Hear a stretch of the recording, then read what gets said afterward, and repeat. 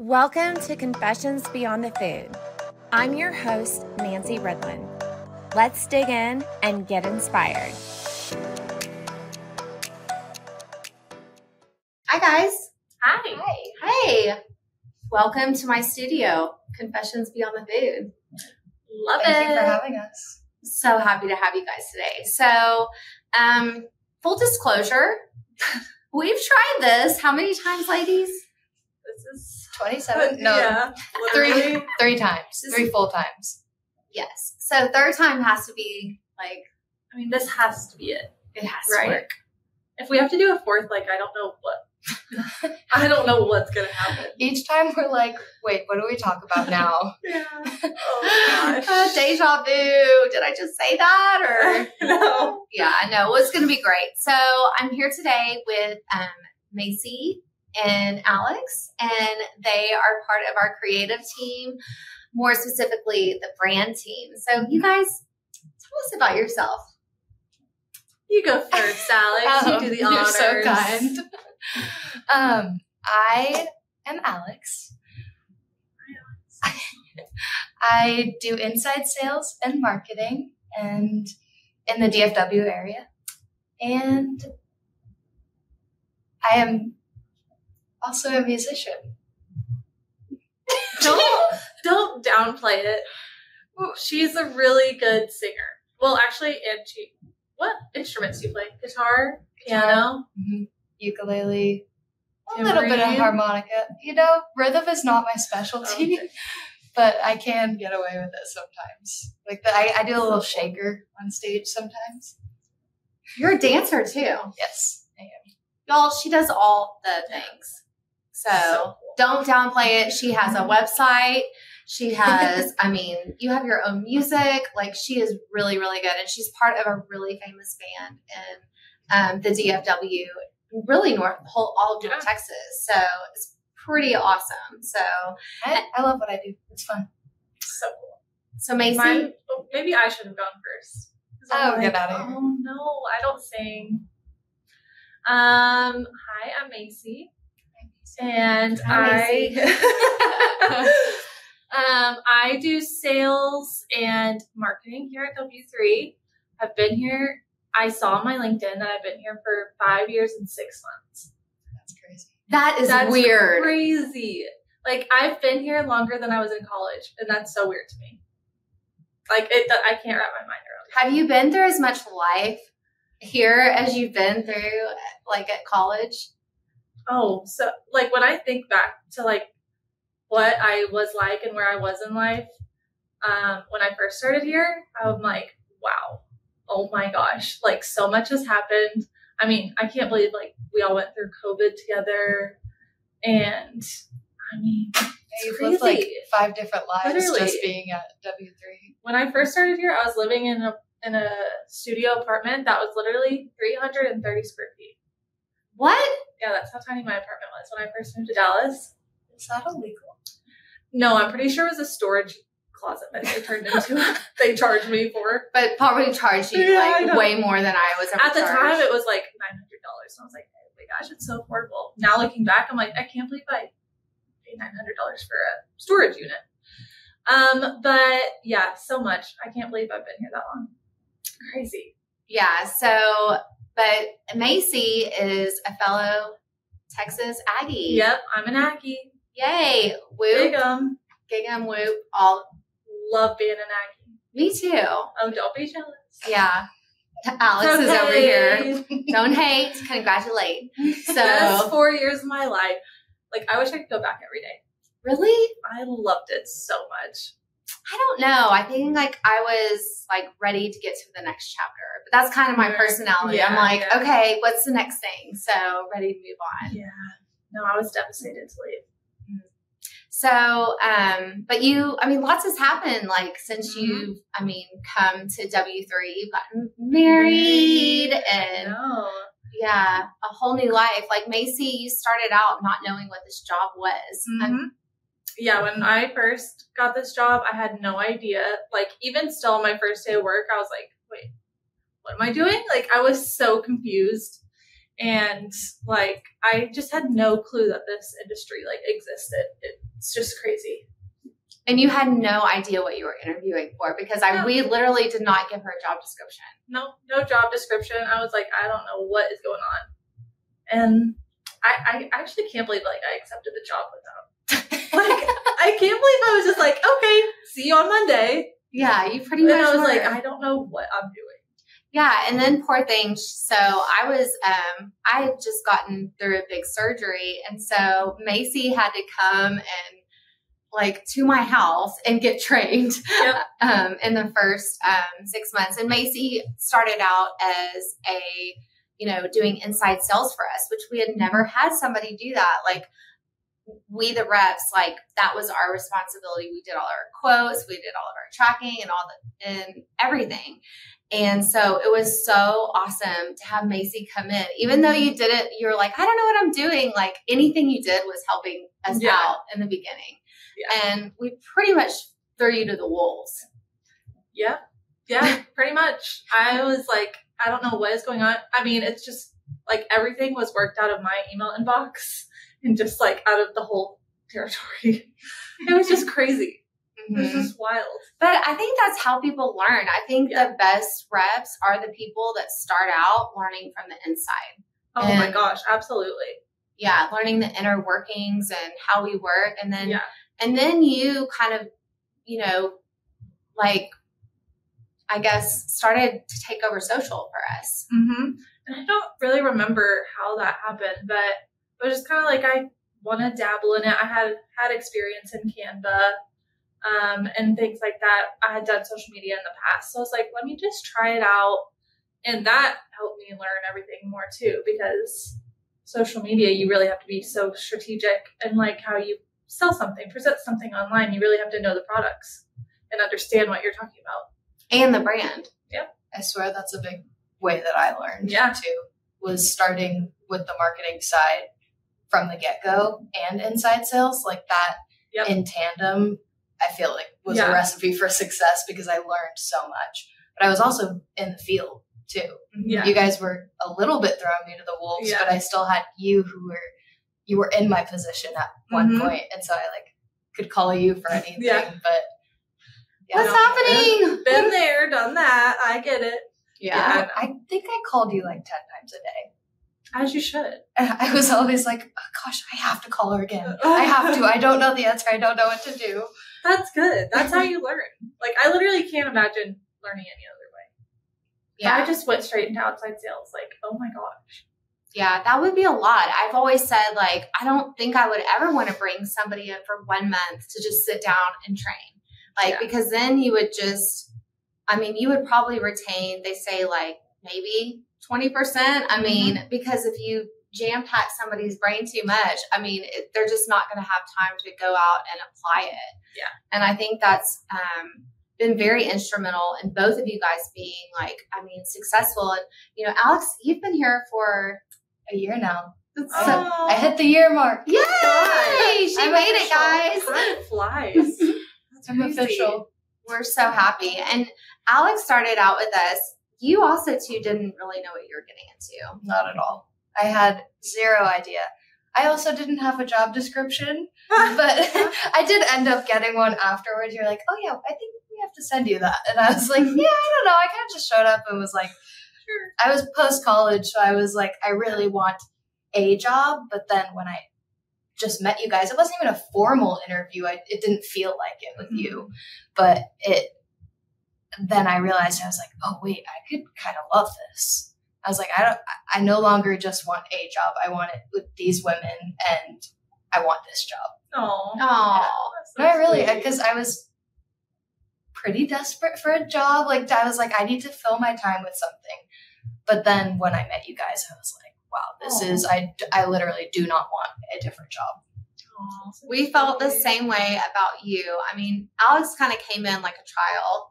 You came in and just got to dip your toes in the sand and see if it was something you liked. And you really just, she came in here and she got down to business. She worked. She never stops working. She's always doing something. I love it that way. Yeah. I don't operate any other way. You're so proactive. Yeah. You're just like, I'm proactive. Yes, you are. I You try. just do it. You're just like, even sometimes it's something that, like, even if you're doing something that I remember doing and I would hate doing it, and I'm like, I'm sorry that you have to do that, you know, or whatever. And you're like, no, I'm here to do that. Like, this is my job and stuff. I'm like, I want to be more like you. Oh my gosh. Like, you're just so good at that. But you are too, Macy. You came in, and that was one thing. Like, you never know when you hire somebody if they're going to have the same work ethic as like the other people on the team, because everybody has to hustle at W3. And Macy was in it too. I mean, you got in there you just jumped in and helped out. You're always, can I help you? What can I do for you? She was so sweet. Oh, that's so sweet. Yeah, I said was. No, I'm just playing. Yeah, I grew out of that. I was about to say, I don't even know who that girl is anymore. I don't either, because Macy was so sweet. Just so quiet. Well, I'm still not quiet. Yeah. But, yeah, very just reserved. Mm-hmm. You know, just sweet. Yeah. So, Pre-food industry. Yeah, I know. Yes. Food service industry. That's what the industry does to you guys. I mean, makes you tough, have thick skin. Actually, I did one. I came in here wanting, I was like, I want some thicker skin. Like, my skin was, I still am a very sensitive person.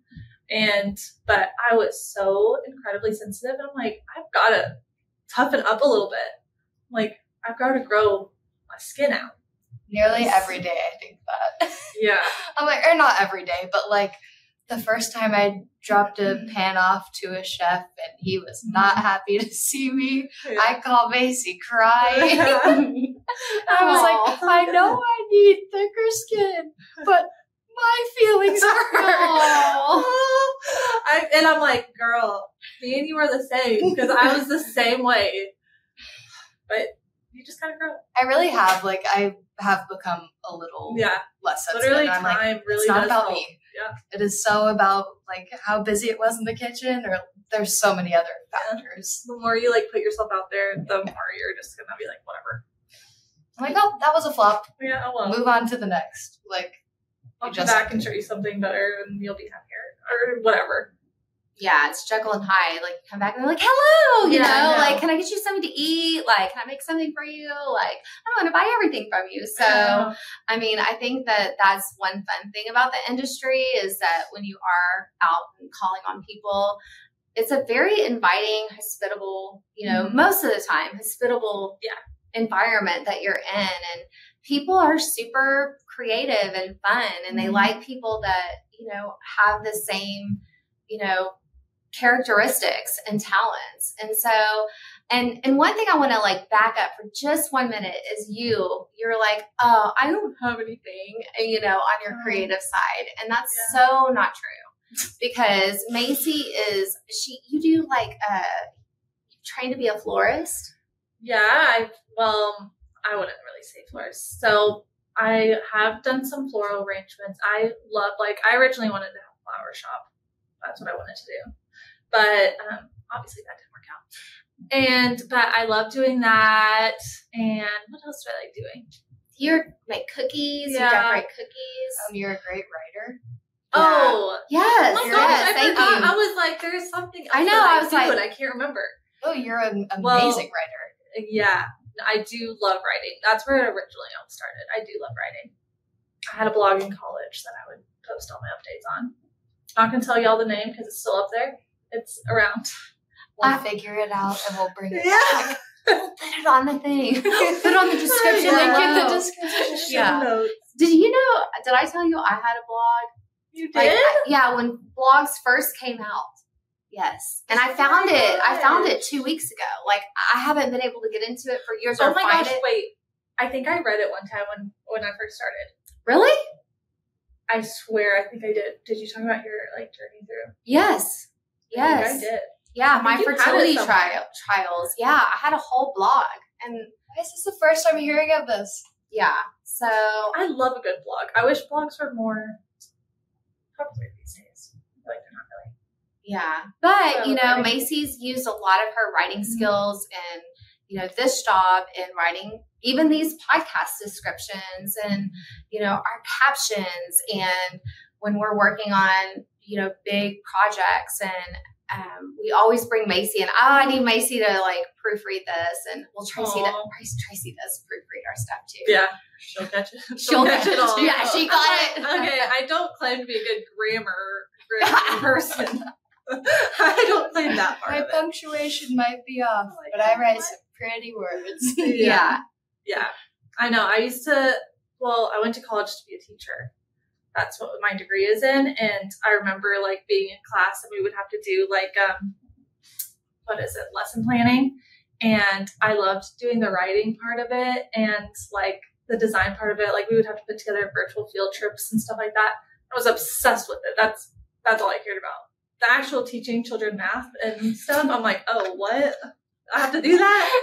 You can hang out with kids all day. I just want to put together little presentations and stuff.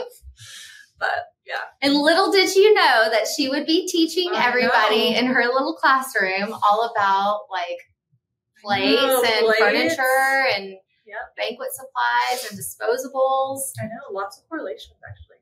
It really is. Actually, teachers do really well in this type of job. So if you're listening and you're coming out of teaching, you got it. Yeah, you can do this. Yeah, you really can. You really can. And so, I was just telling you guys, we just had lunch, and that really any person can be a sales rep. I mean, there's all different types of people. And so, and one thing that's the thing I'll keep on saying is I love the way our team comes together. Like everybody has different skill sets, and we have our company broken down into the brand department, the ops team, and the sales team. And so these ladies are on the brand team, and even just seeing you guys and Tracy all come together with different ideas from different perspectives is so cool. So fun. I know. We really collaborate. It's so much better to have like a team of people than just by yourself. Like that's where the magic happens. Yeah. It really is where the magic happens. Yeah. It's like such a beautiful process. That's so beautiful. I'm going to cry. Beautiful. I'm getting emotional. Yeah. So before you get emotional, Macy, so I'm curious, like where do you guys go to get creative? Like how do you get in that creative zone? How do I get in the zone? I have a tried and true playlist that I always play, no matter where I am. If I have like my little AirPods or headphones, or like if I can just before a gig or something, if I'm about to perform and I'm like, oh, I'm just out of it, I can go listen to that playlist, and I gotta get kind of some dance moves out. I gotta get in the groove. There's a certain groove. We're gonna have to do this and film this. It's so cute. No one can film me getting in the zone. But once I'm in the zone, I will bring you into my zone. I love it. I hope I'm around. Please come find me. It would be so fun. Find me. I would be like, what are you doing? Nancy, I'm grooving. Yeah. Come on. Oh my gosh. That's funny. I would love that. Do you do that before you sing in front of thousands of people? I have to. I have an alternate persona that I have to really do a mind shift. Yeah. So when you do our fun accents that we make you do for our different... Oh, that's just natural, darling. That's just her. That's just her. That's just me. Well, as a former thespian, I really appreciate it. So Macy, what about you? What do you do to get in your creative zone? Honestly, probably... I thought of two things. One, I really like to go explore new coffee shops and stuff around town. I get into like a zone if I'm in like... if I have a really good latte and I'm like in a cute place with good seating and can really spread out my stuff. I love that. And then you kind of people watch and stuff like that. But along with that, honestly, I get in the zone when I'm like, really like scrolling on TikTok and Instagram and stuff. That's literally where I get my ideas. Like not from other people, but just I'll see something and then I'll be like, oh, I should do this. And I'll like correlate it and stuff. Like there's times where I want to do like a social media cleanse and I'll be like, no phone stuff. And then I'm like, I have no inspiration. I have no creativity going on. Like it really makes me so creative to have that kind of stuff. And I'm super into like pop culture. And I love just like, I don't know, just those things kind of like spark something in me where I just get super creative. That's so fun. I love it. So different ways, different strokes for different folks. So morning or night, when do your ideas pop into your head? Like, are you a morning person in the middle of the night? First thing, Oh, I'm a night owl, and I'll get really creative at night, and I'll stay up to be creative. Really? Yes. Yep. Mine's the night too. Like even sometimes if I'll have something that I need, like a project that we're working on or whatever, I'd rather do it like in the evening time. Like if I'm watching TV or something, I just feel a lot more, if I'm like comfortable on the couch or something and have the TV on, I just feel more creative. I feel kind of the opposite. I feel like when I'm watching TV, I'm like watching TV. Yeah. I can't do two things at once. I mean, I don't know. My brain was just not wired that way, but I get really invested into all my reality TV. Yeah, it has to be a TV show that I've seen like can be a background show. Yeah, you can't watch the Turkish soap opera without looking at the subtitles. Absolutely. Do y'all do subtitles? Absolutely. Occasionally. Every time. Sometimes I like to challenge myself and try and figure out what they're saying by their emotions. Wait, do you do subtitles on fun game to play? Do you do subtitles on English? Sometimes. I do it all the time.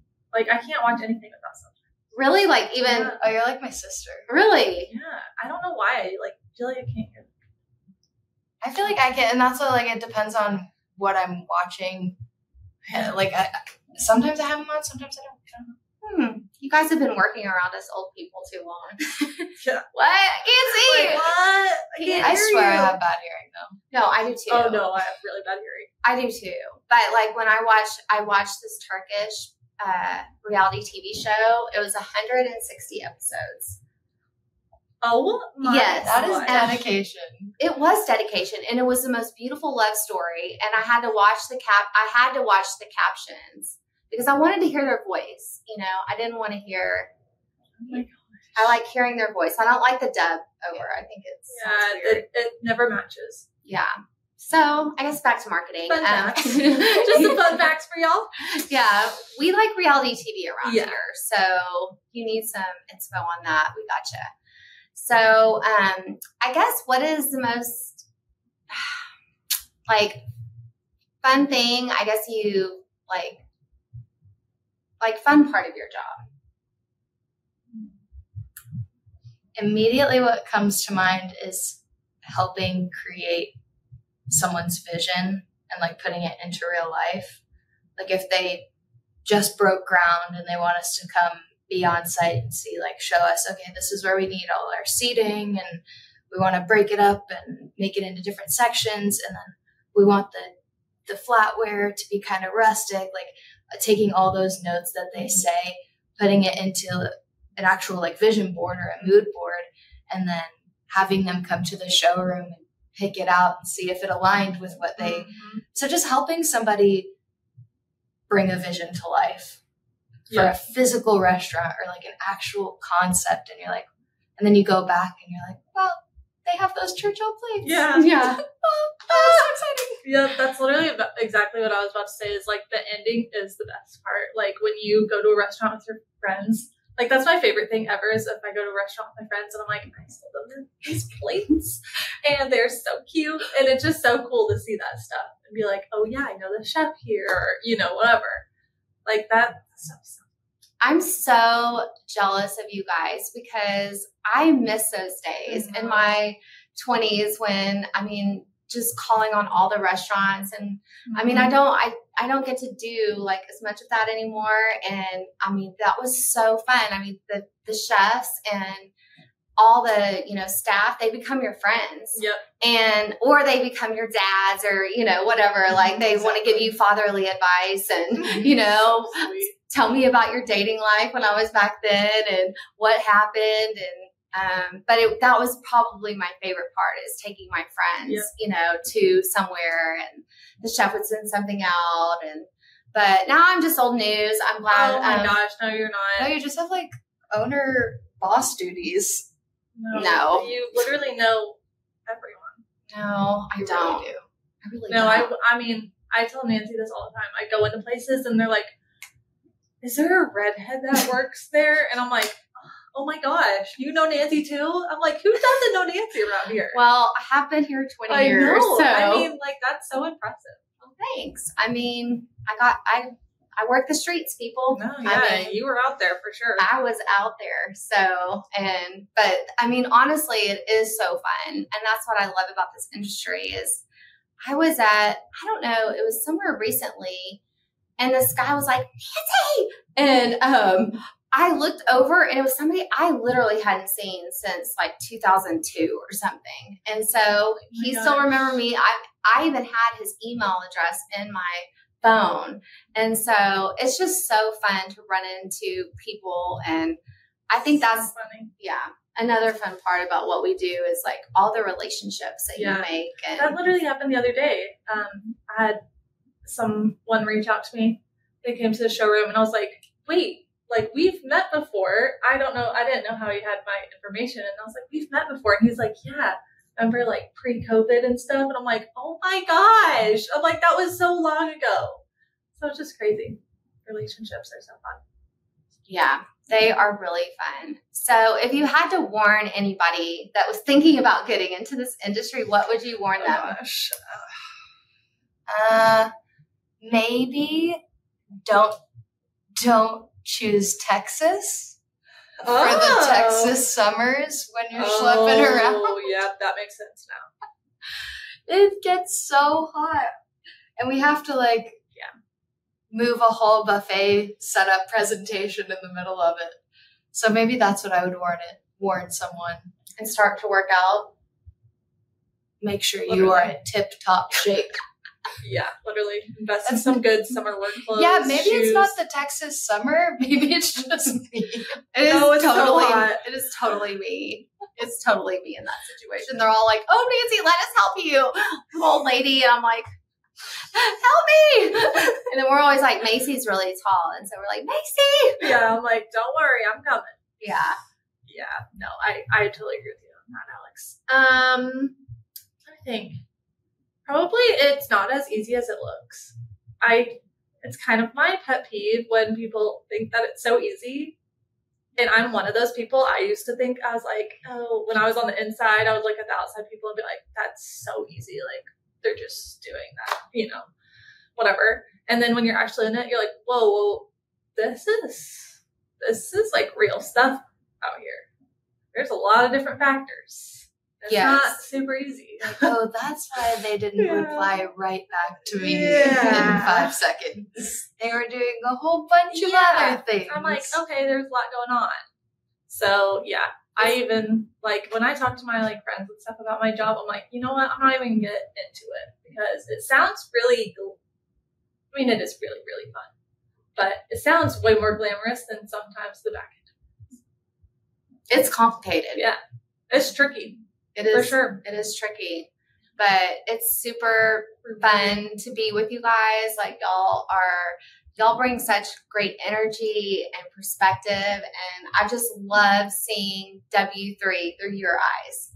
And so, and just seeing you guys carry the brand out and also transform it and bring it up to date. Because, that's one thing you have to do with your branding is I know I get sometimes stuck in my head, like this is what it's got to be. But then they, will say, hey, but look at it this way. And it's just like, oh my gosh, that makes so much sense. Or I'll be like, that's stupid. And then not to their face.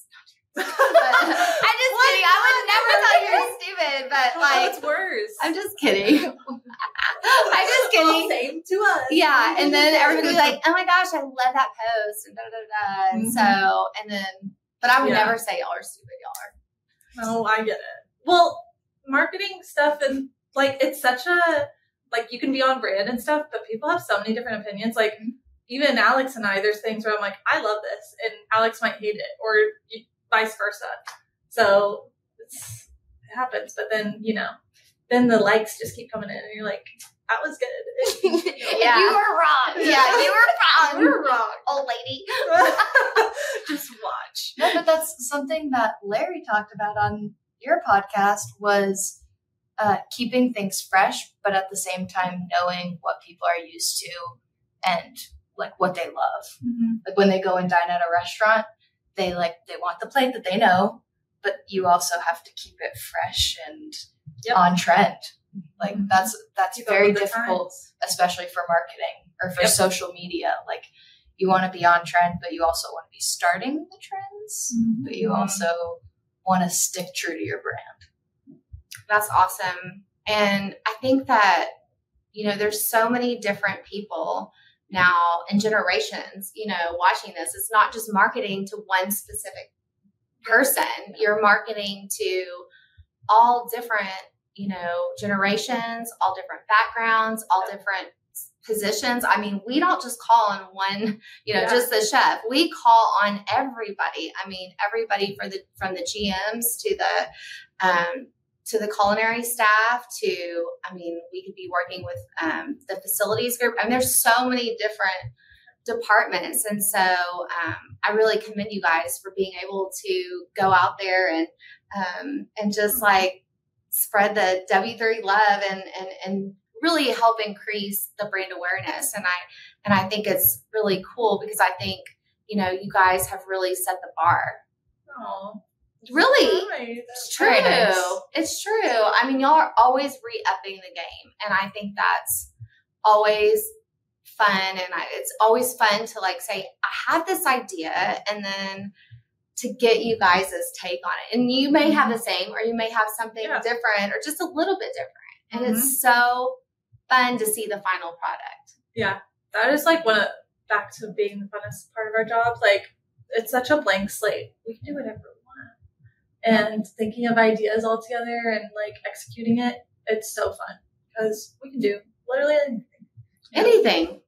Anything. So, well, great. Well, before you guys go, I want to get y'all's confession. Oh no, I didn't think of it. What? We've done this 3 times. We're on confessions beyond the food. Okay, so do you confess something that has to like? It could be anything. It could be anything. It doesn't have to be like about what we've talked about. It could be like a secret hobby. Okay, let me think. Something you do in your free time. It could be something emotional. I don't really get emotional.